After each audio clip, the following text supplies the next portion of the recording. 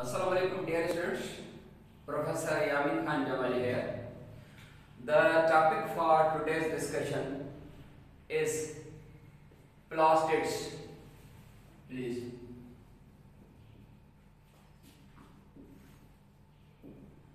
Plastids. The word plastid is taken from a Greek word plastis, that meaning the word plastid is taken from plastis, and plastis meaning synthesizer or builders. Synthesizers or builders. And we know the plastids, these are the organelles. These are cytoplasmic and membrane bounded organelles which are only seen in the plant cells. And a plant cell having, suppose this is the plant cell, nucleus of the plant cell, that lies at one side, not in the center. It is because of the pressure of the vectors. The plastids, these are three types of the plastids.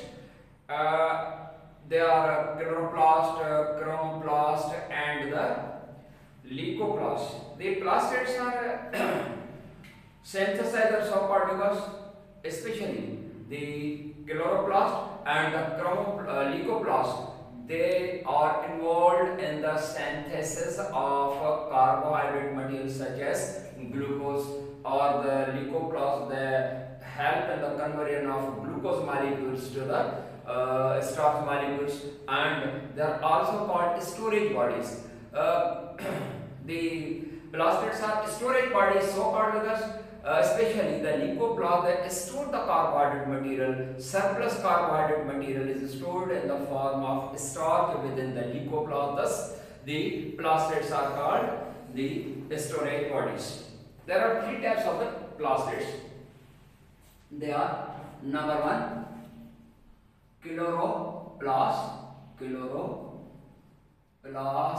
Number two is chromoplast, and number three is leucoplast. The chloro, and leucoplast, they are named because they are distinguishing from one another on the basis of the pigment inside them. The chloro meaning green. They store a green pigment. That green pigment is called chlorophyll. Because of the presence of the green pigment, the chlorophyll inside, they are called chloroplast.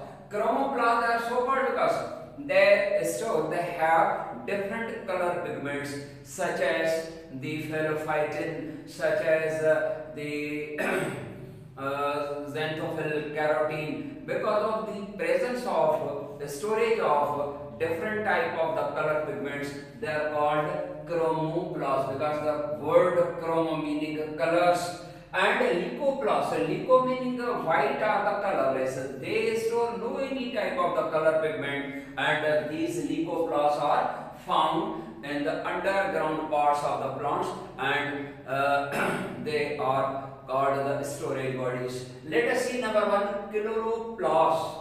The chloroplast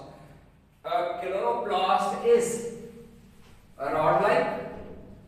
Chloroplast is a spherical or a rod-like structure. A photosynthetic cell possesses about 15 to 20 chloroplasts. A chloroplast is called the center for the synthesis of glucose, meaning chloroplasts are the center for the process of the photosynthesis. The chloroplast possesses three parts. Let us see here. A chloroplast having, suppose this is the rod-like chloroplast. A chloroplast having the three parts. Okay, number 1, 2 and 3. The outer membrane of the chloroplast is called lamella. Lamella is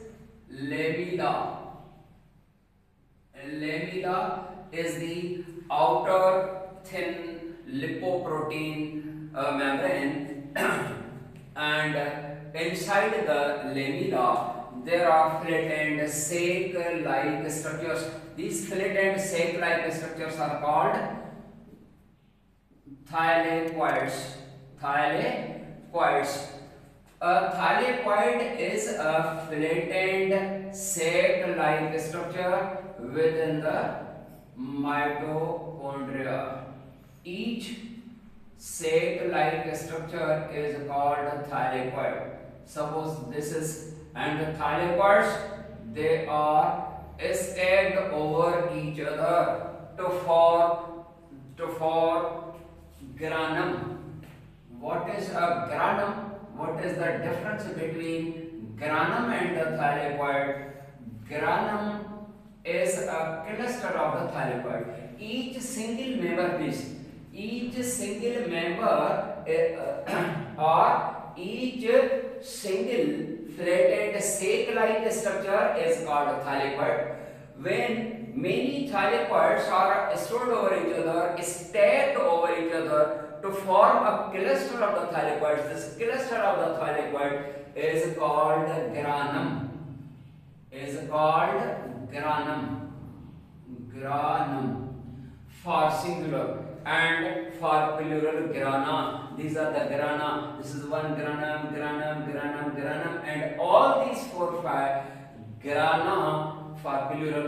They and inside the grana there is a fluid. Here fluid is filled. Each one is the thylakoid. A group or cluster is called granum, and within or outside the thylakoid are spaces of the thylakoid. They are filled with a fluid. That fluid is called stroma. Stroma is a fluid that lies outside the thylakoids. Our thylakoid space is filled by a fluid called stroma. Stroma is a fluid that is a complex mixture of variety of the substances, including different type of the enzymes, hydrogen ions, and many other materials. So the stroma is a complex mixture. It is not a simple mixture. It is a complex mixture of variety of the substances. Here within the chloroplast, process called photosynthesis takes place. We know that photosynthesis involves 2 essential reactions. One is called light reaction, the first reaction that occurs within the thylakoid, inside the thylakoid compartment, and the second reaction of the photosynthesis, that is called the dark reaction. That dark reaction occurs out of the thylakoids within the stroma, and we know that this dark reaction is commonly called sugar making process, because the process of the photosynthesis ends at the formation of the glucose. So this chloroplast is involved in the process of formation of the glucose. And number 2, let us say number 2, chromoplast. Chloroplasts generally occur in the green plant pots, including the leaves. And chromoplast, chromo meaning the colors, chromoplasts are also the type of the plastids. They are chromoplastids, so called because they have various color pigments, including xanthophyll, carotene, phyllophytin, phycoerythrin, phycocyanin. These are the various color pigments. These various color pigments, they also help in the process of the photosynthesis. Generally we say the chlorophyll is only the green pigment that is involved to perform the process of the photosynthesis, but let it be very clear, not only the chlorophyll. Chlorophyll is the pigment that is involved But let it be very clear, the chlorophyll is not only able to perform the process of the photons with the assistance of other pigments, meaning other pigments such as xanthophyll, carotene, phenolphthalein, they are also helpful for the process of the photosynthesis. And these chromoplasts and the chloroplasts, they are interconvertible to one another. Sometimes chloroplasts are converted into chromoplasts, or chromoplasts are converted into chloroplasts. That means chromoplasts also help in the process of the photosynthesis. And chromoplasts, they occur in the leaf cells, they occur in the flowers and other plant cells. Let us see number 3. Number 3 is leucoplast.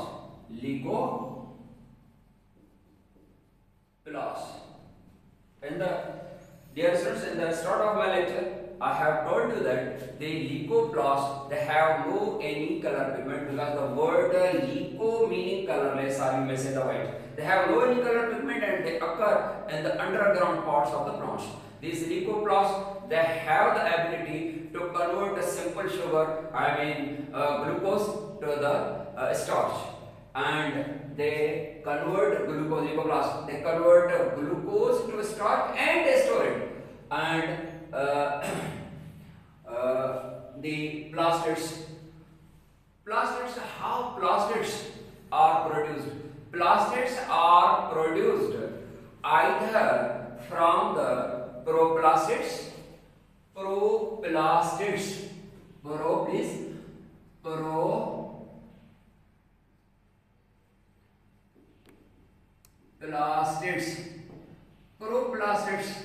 pro meaning early.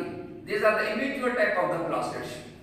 The plastids, chromochloro or leucoplasts, they are either produced from the proplastids or from the pre-existing chloroplasts by division process. Just like in case of the cells, cells are produced from the pre-existing cells by division process. So the plastids are either produced by the division process from their pre-existing ones, or they are produced from the proplastids. Proplastids, these are the immature type of the plastids.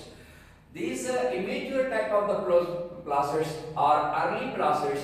They are either converted into, when these proplastids get mature, they produce chloroplast, or they develop the proplast into chromoplast or into the leucoplast. It depends upon the environment which they meet. Suppose the proplastids, they meet with the clear sunlight, they are developed chromoplast. If they don't receive proper sunlight, they may develop into chromoplast. Or in case if the proplastids they develop in the absence of sunlight, just like in the underground parts, the proplastids, they develop into leucoplasts. And that is the end of my lecture. Dear students, inshallah we will meet in the next topic. Thank you very much.